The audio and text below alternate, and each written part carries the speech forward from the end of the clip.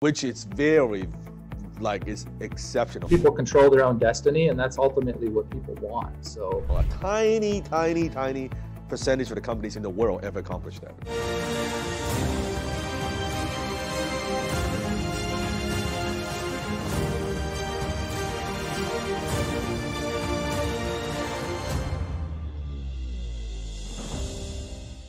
Welcome to another episode of the Dan Lok Show. Today, I have the co-founder and co-CEO of Madwire. Madwire is a technology company with the mission of helping small businesses grow and their local communities glow.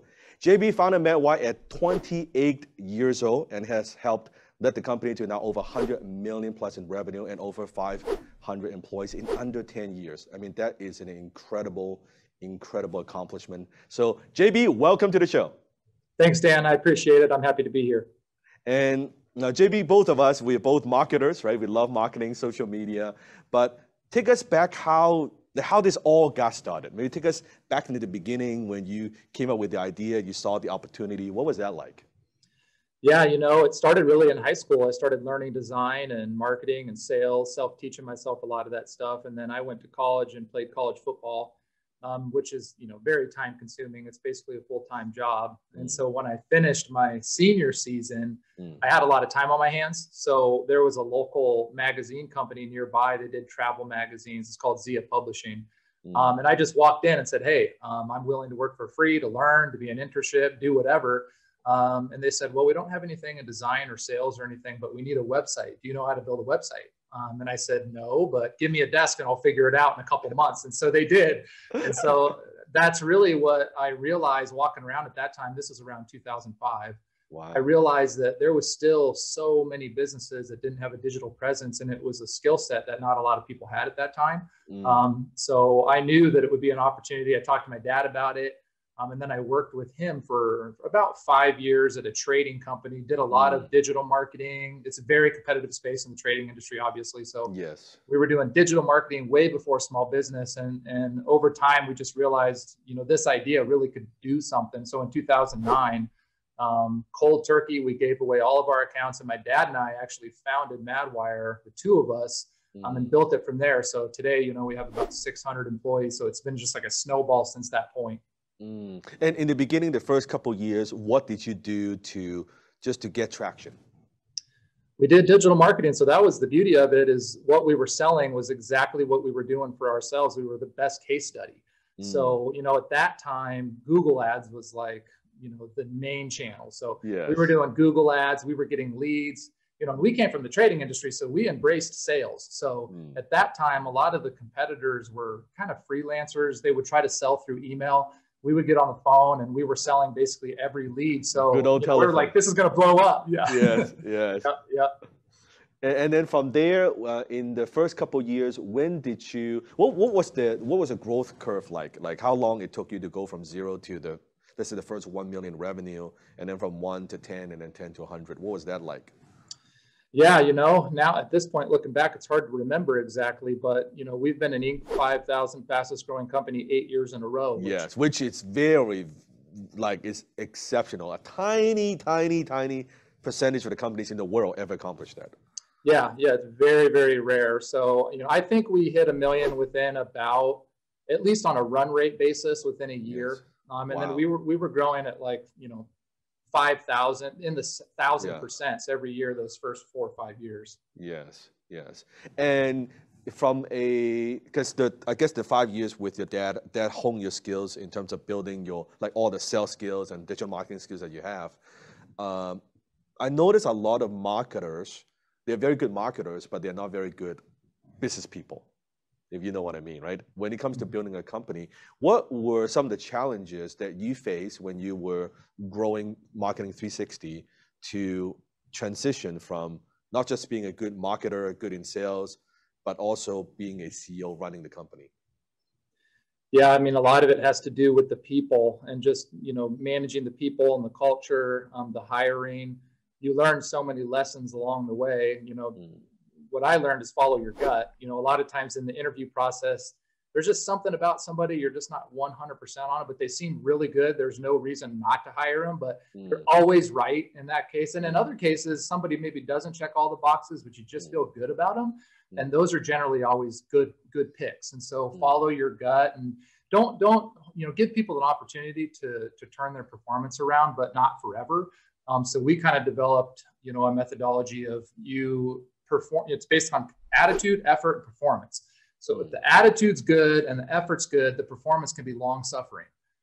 If the attitude is not good or effort is not good, it doesn't even matter if performance is good. That needs to change immediately. But if performance is still not good, that's an immediate move to another direction. So that's kind of what we figured out.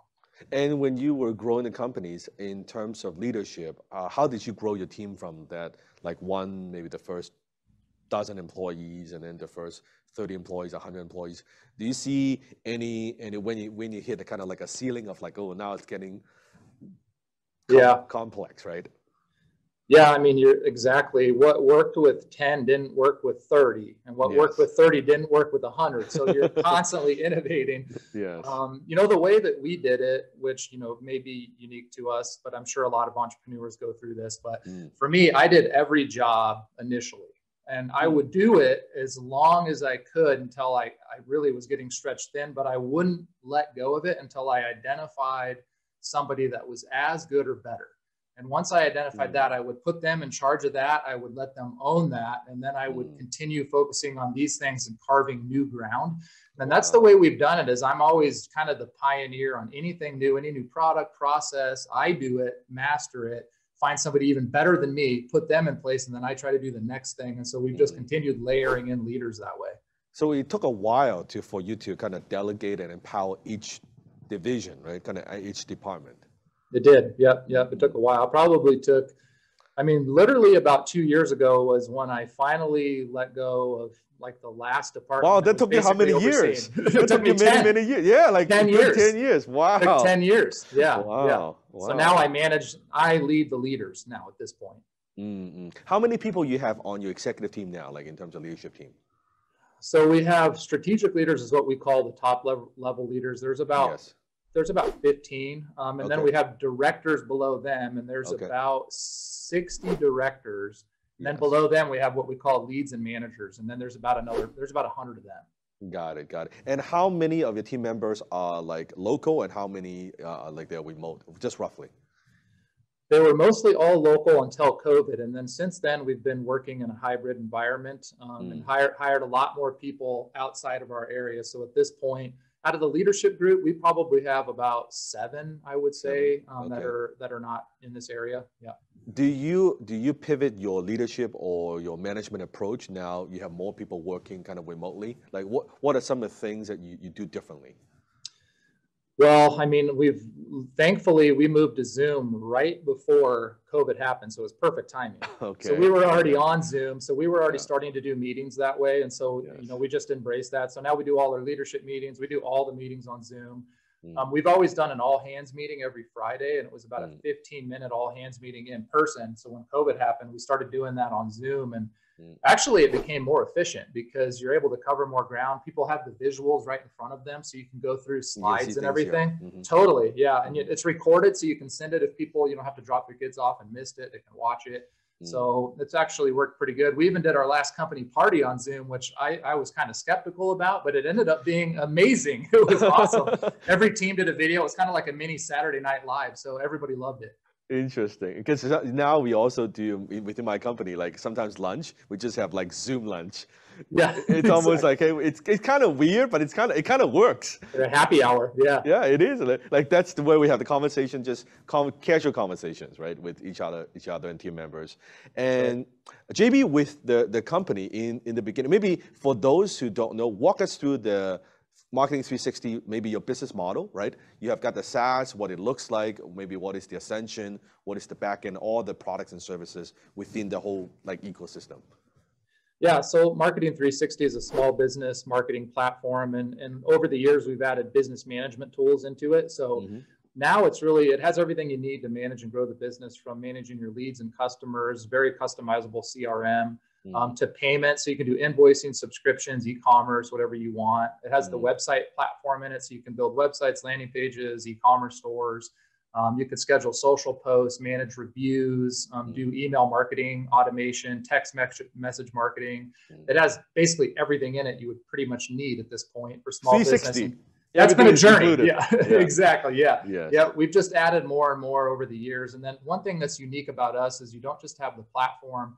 We actually have the human element of the talent that you can add into it. So similar to a Fiverr, you can add in a dedicated designer or social media manager or content writer into your plan.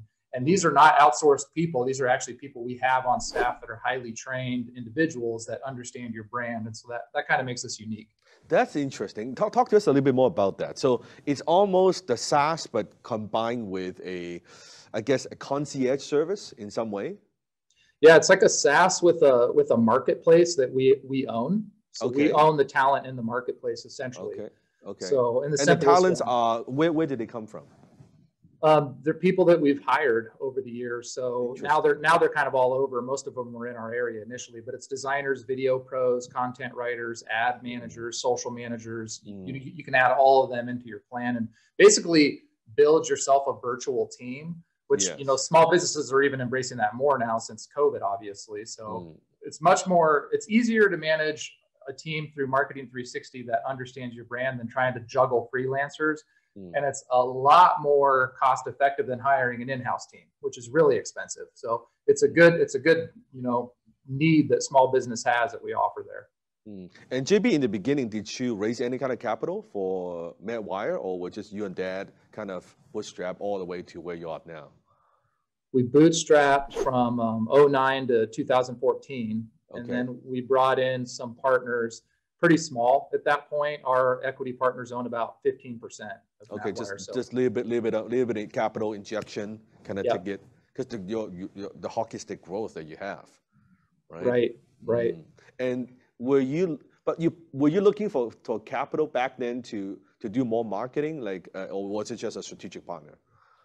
Basically, we had built essentially a mathematical formula of our marketing had gotten so dialed in. We knew if we spent this much, it would generate this many leads. Our closing ratio was this. This is how many salespeople we can feed so many leads before their close rate goes down. Yes. Once we had the math equation, we just needed to put more into it to grow even faster. So that was kind of the thinking. Got it. So more capital that would just accelerate the growth, right? Right. Share with us something on. I mean, I love sales. I love closing, of course.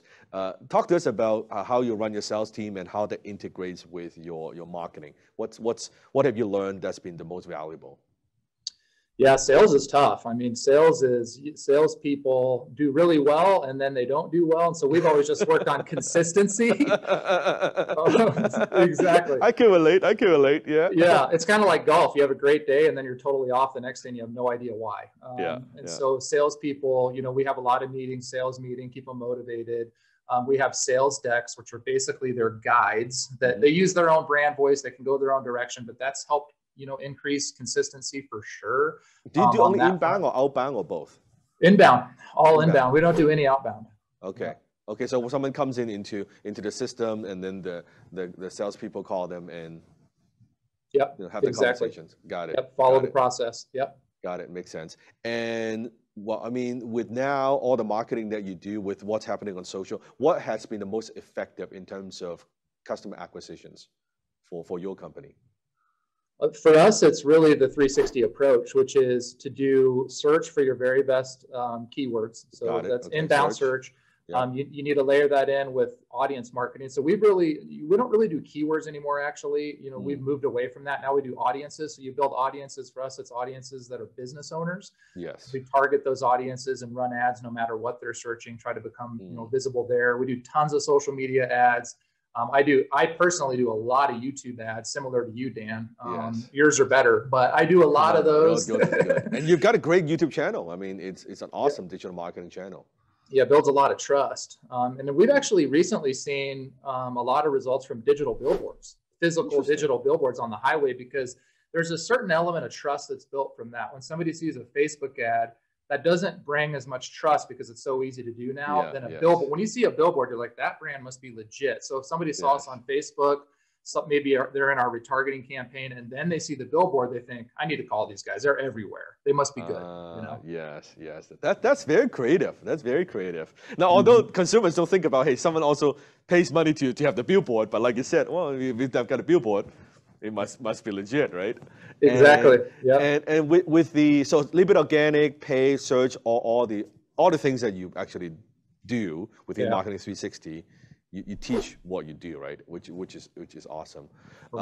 With the marketing, with what's happening now, also with the retargeting with Apple, right, iOS, what are you recommending to your clients, right, your users, right? How do they adapt to some of these changes in terms of Facebook policy or iPhone or all these things that's happening?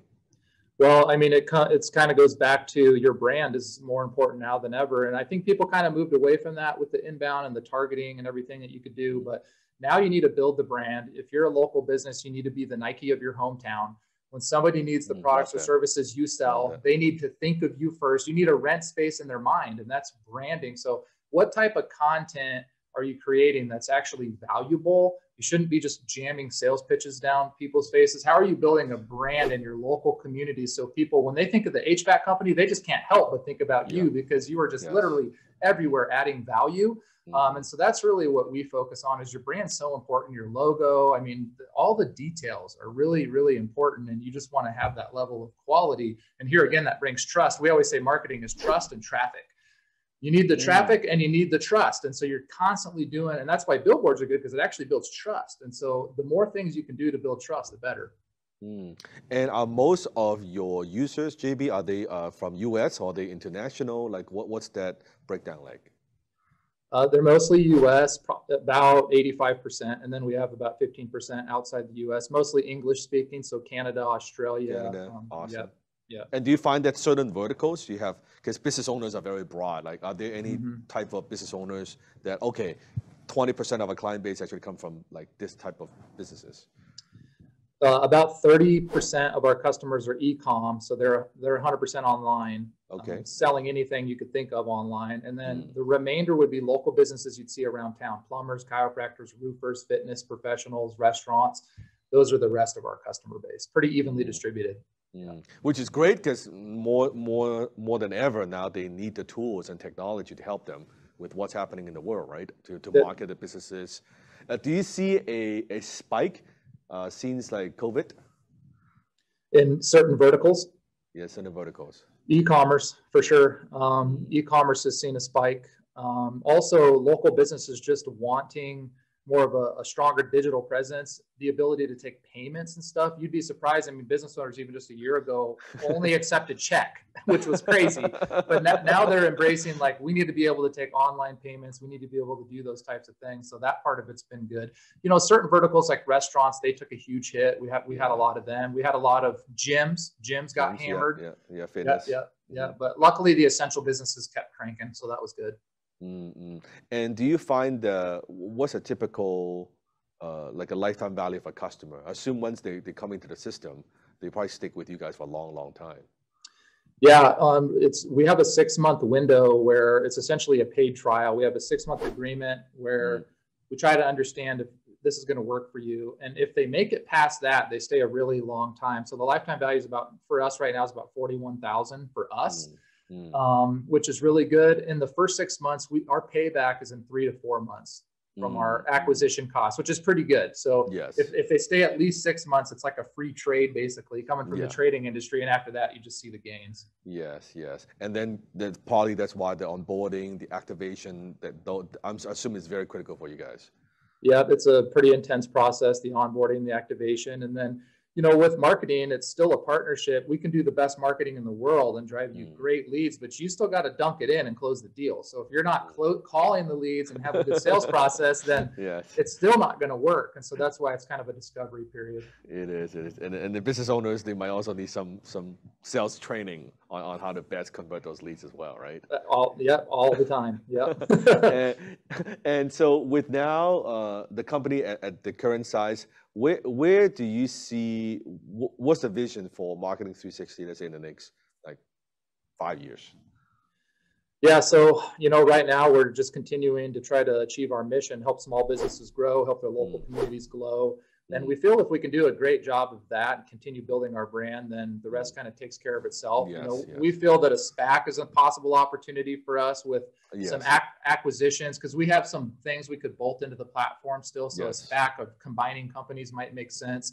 A traditional IPO in the next 18 months might be a possibility as well. We also have some strategic partners that might, play out to be, something transformational. So I think in the next year to 3 years, there's going to be probably some pretty good moves that we make to hopefully increase our impact is the goal.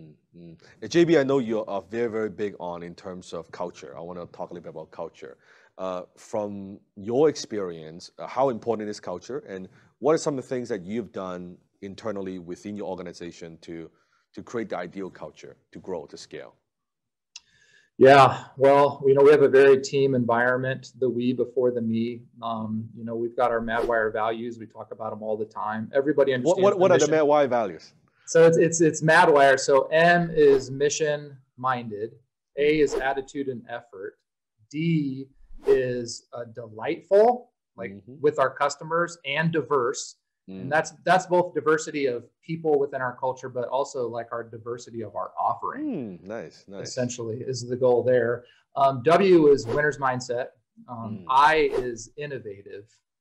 R is resilient, which was one we hammered on with COVID. Got to be resilient. Yeah. And then E is execution excellence. And execution excellence was our number one value when we started. It's etched into steel. It's hung on all of our walls here. Which execution excellence is do what's right. Always do what's right, even if it's the harder way. If your neighbor's phone is ringing, answer it. Don't let it go to voicemail. If there's trash on the floor, pick it up.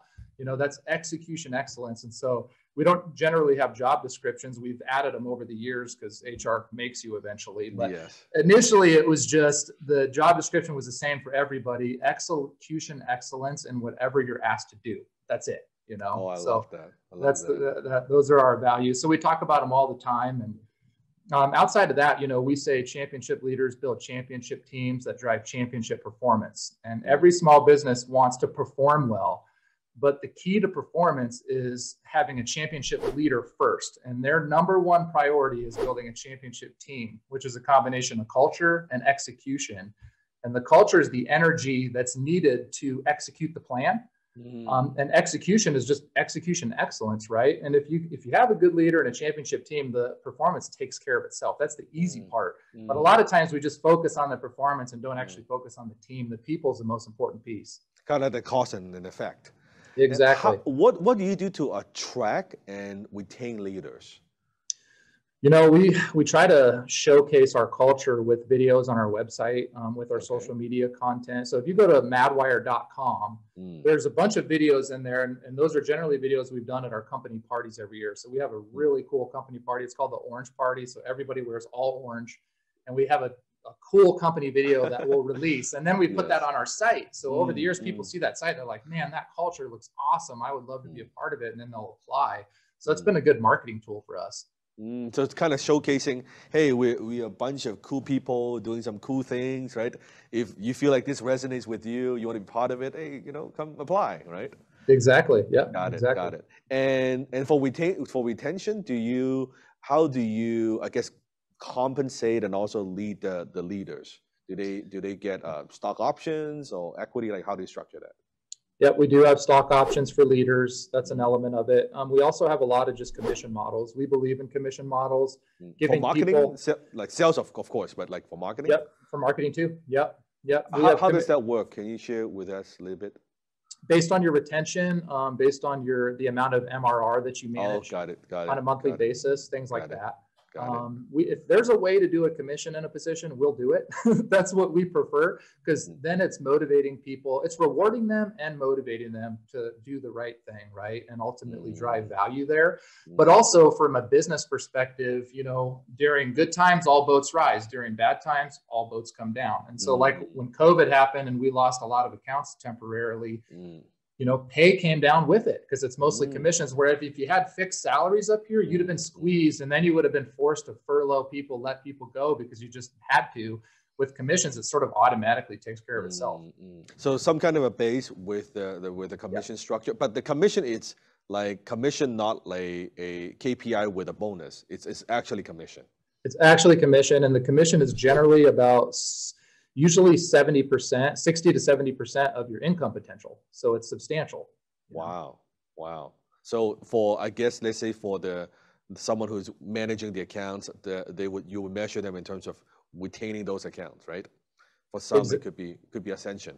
I'm just guessing. Exactly. And Dan, you'll like this because you like content creation, but our content creators, everything they do is credit based. So if let's say they write like 1,000-word blog, that might be like 800 credits in this example. So when they complete that work, they pull the credits out of the customer's account and they're paid commission on that. So even our content creators are getting paid commission for production, which is cross-checked with quality. Obviously, you have to make sure the quality is good. But assuming the quality is good, they're paid on the production of the work.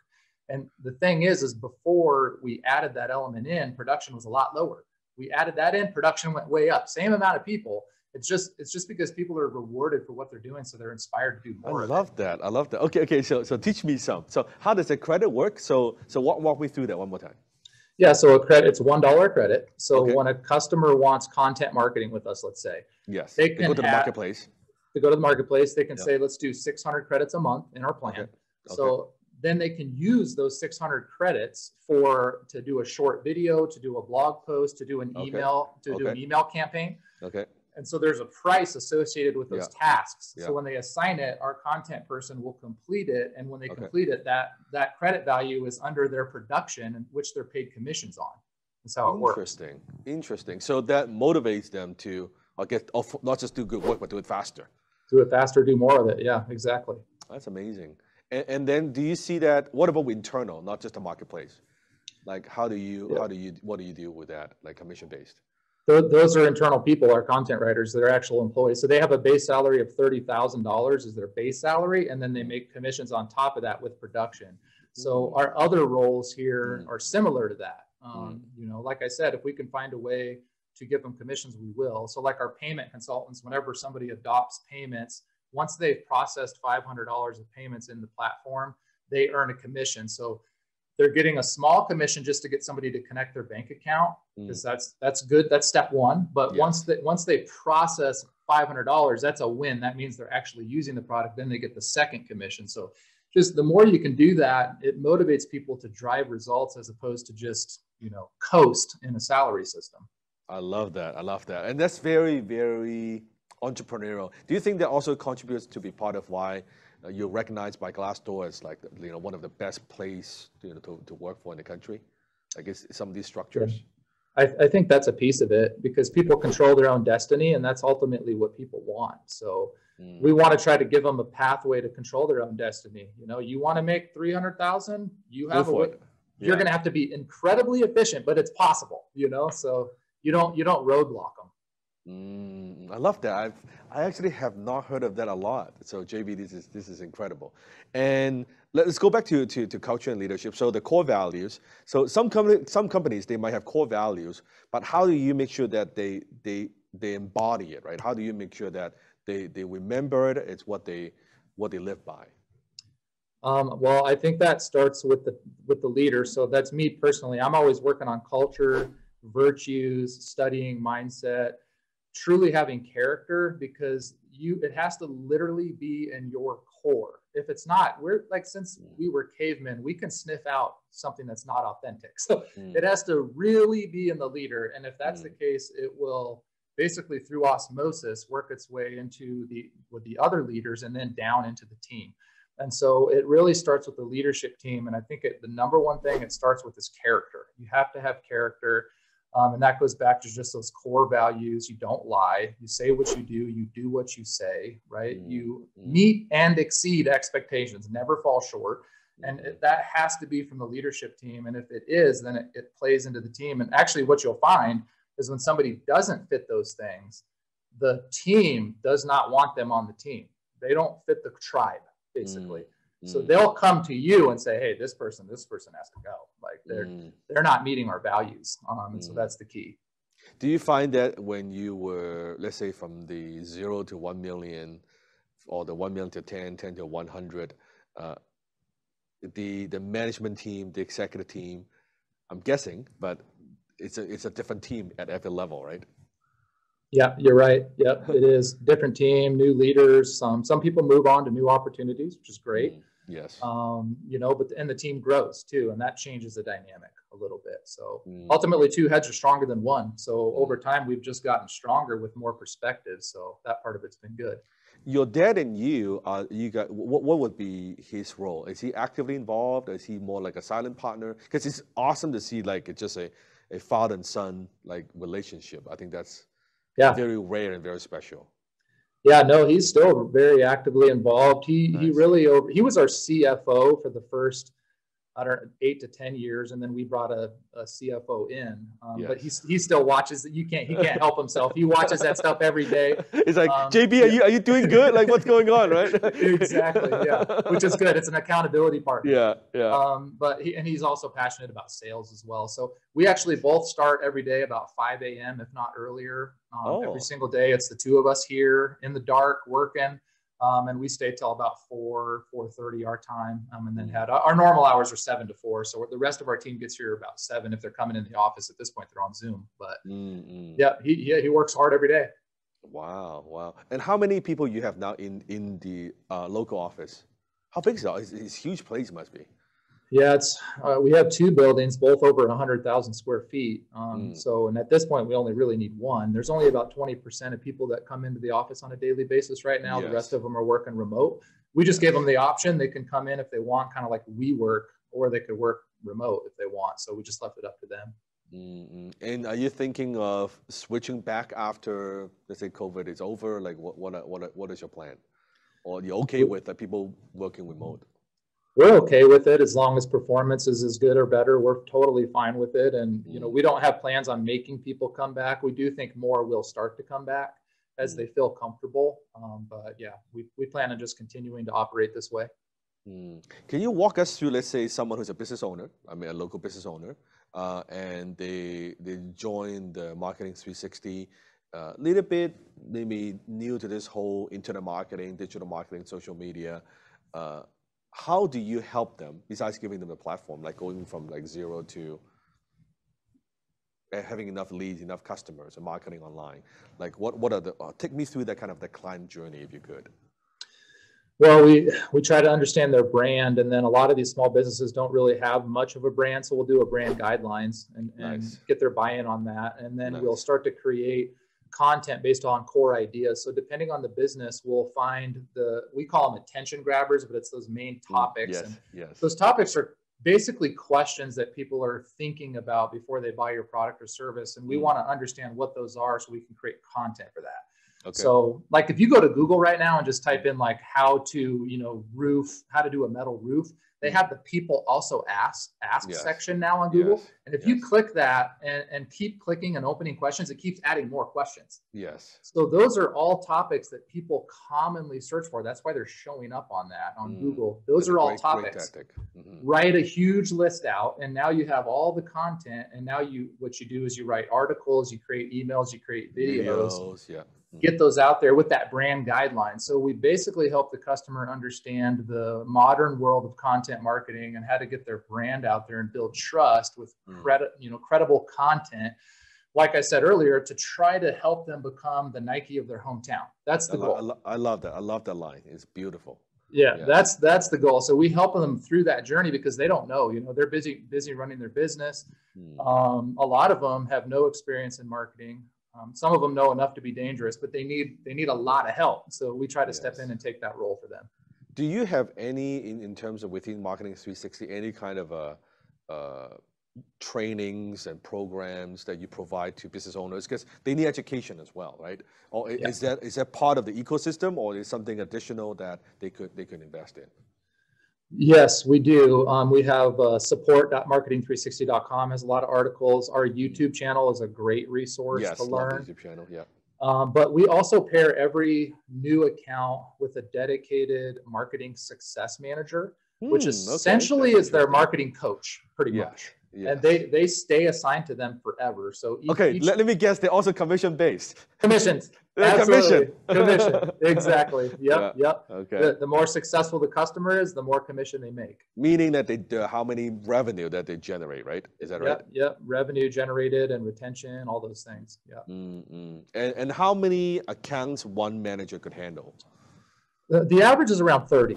Okay. 30 to 50. Yeah, right in that window. And they're the ones that kind of helps them, gets on the phone, hey, what do you need help with? Yep, exactly. Yeah. Interesting, very interesting. And so from there, so branding guide, the content, and then afterwards? And then it's, we try to figure out what that 6-month marketing calendar looks like. So is based on your seasonality, what products and services are more popular? How do we create email campaigns to get in front of your existing customers to drive lifetime value of your customers? And how do we acquire new ones during those time periods? So the marketing success manager is always proactively presenting those ideas. Hey, have you thought about this? Have you thought about that?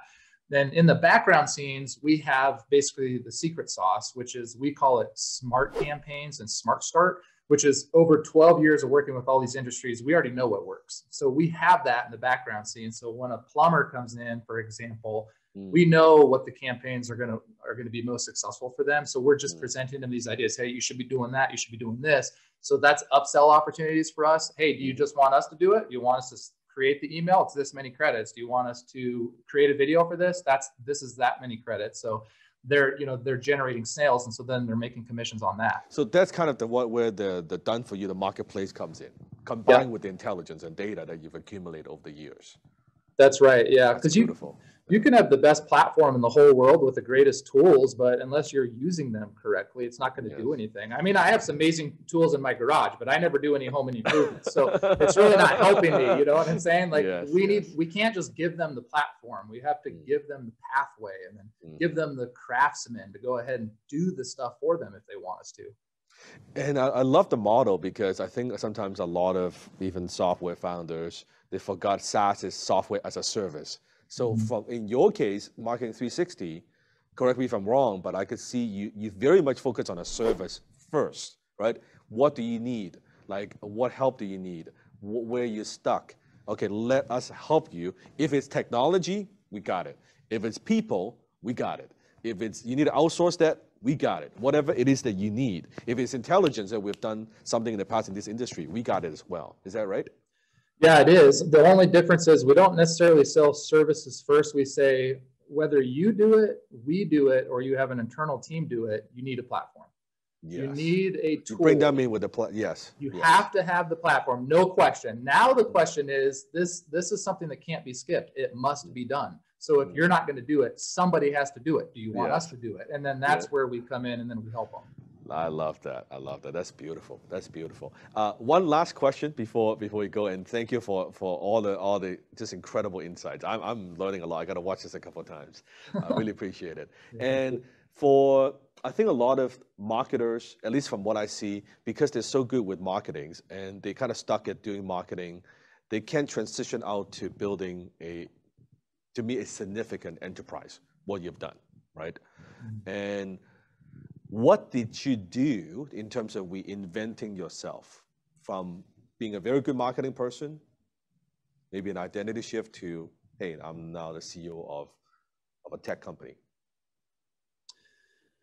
You know, I think it's just something you sort of evolve to, but I think process is probably the most important thing. If I had to think about it, you have to really refine the process on what needs to be done, document it, coach somebody to execute it, hold them accountable to doing it, and then add people with revenue, and make sure you're hiring based on revenue. We always do a head count based on revenue. So when we hit this is what the head count should be. We hit this is what the head count should be. You never want to get ahead of yourself. Cash is incredibly important. So make sure that you're generating the revenue, and then you're laying in people, but don't just throw them out there without a defined process. You want to really give them a defined process. And then that way, when you have 100 people following the same process, if you tweak that process a little bit, all 100 people improve. If all 100 people are doing their own process, one by one, it becomes unmanageable. So process is very important. Yes. And what was with the leadership team, was marketing the last thing you kind of let go? It must be hard. It must be hard, I have to assume. Yeah, I still love branding and marketing, so I'll throw my 2 cents in there. But yes.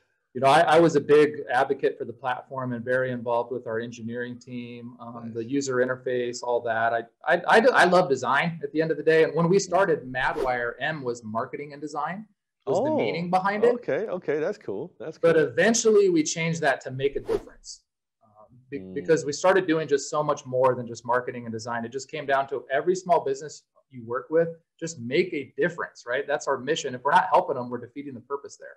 And marketing is one way that you can help them make a difference. That's right. I love that. I love that. So for our listeners, for our viewers, if they want to find out a little bit more about Marketing 360, what's the best way to do that? And are there any kind of, how do you recommend it get started if they want to? I just go to marketing360.com and check it out, see if it's interesting to you. If it is, click plans and pricing. You can create a free account and try a lot of the tools for free. And I would also say if you're looking just for any valuable and free information, just go to YouTube and search Marketing 360 and subscribe, because we do marketing tip videos all the time. I think are valuable no matter what size your business is. Yes, and I love the videos. It's always and it's not like one of those little teaser little marketing videos. Like these are very in-depth videos that you get a lot of value. Like JB said, doesn't matter what stage you start up, you're doing a couple million, you're doing whatever it might be. I think you'll find a lot. There's no hype. This is what I like about JB's videos. No hype. It's just, hey, here's what works, here's what doesn't work. Follow these kind of steps. So I love it myself.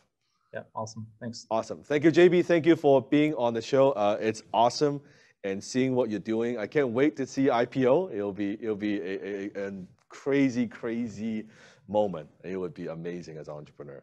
Yeah. Lord willing, we'll keep chopping wood over here every day. So. But yeah, thanks, Dan. I really appreciate it. Love everything you're doing. Love your content. So I appreciate you taking the time to chat. Thank you. Take care. Yep, thanks. Hi, this is Dan Lok. We're looking to invest $10 million in 100 tech startups in the next 3 years. You could be one of them. If you are a founder of a tech startup, if you are looking for financial capital, guidance, and mentorship, go to www.danlokventures.com to see if you qualify.